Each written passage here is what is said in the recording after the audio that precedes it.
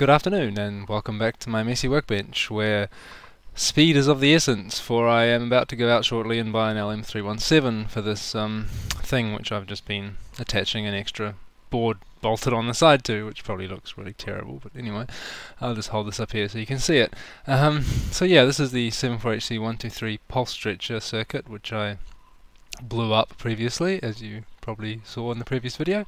Here's the blown up chip here, just for fun, why not anyway. Yeah, so I've tacked on a crusty piece of strip board on the back of the thing, and I realised I didn't have any LM317s, of course. So go out to some sort of mad New Year's Eve dash to Jaycar and see if we can get one. Yeah. I know I said Jaycar rip-off, and they are, but it's times like these when their prices are kind of appealing.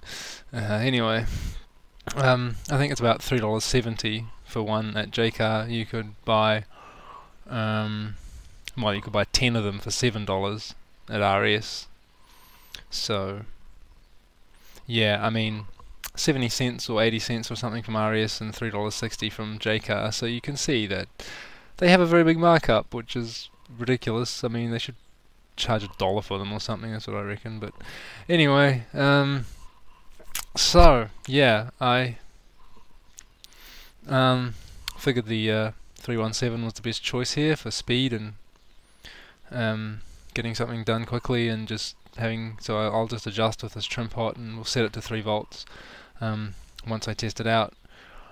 But yeah, apart from that, it should work. So not much else to say. Put a new chip in there and we'll have to just see what happens.